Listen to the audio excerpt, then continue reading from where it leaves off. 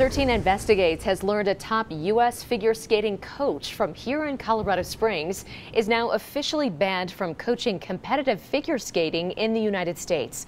KRDO 13's Josh Helmuth explains the misconduct that officials say led to this decision.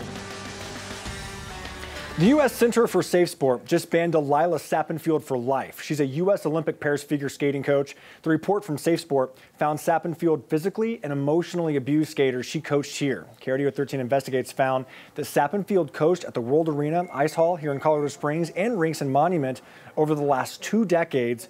She's a longtime pairs coach. She's also accused of other misconduct, though, including retaliation, abuse of processes, and failure to report potential violations. The investigation into Sappenfield's conduct as a coach launched actually back in September of 2021. Safe Sport allowed her to continue coaching and go to the 2024 U.S. Figure Skating Championships this year with a supervisor until this week. Safe Sport told KRDO 13 Investigates, quote, "Culture change is happening. Actions that were once tolerated or ignored are no longer accepted, and accountability is taking root," unquote.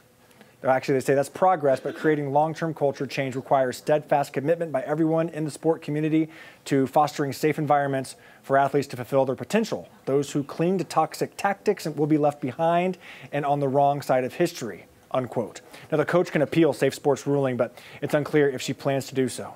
KRDO 13 Investigates called Sappenfield today. She answered our call but told us she has no comment at this time. Reporting in the newsroom, Josh Helmuth, KRDO 13 Investigates.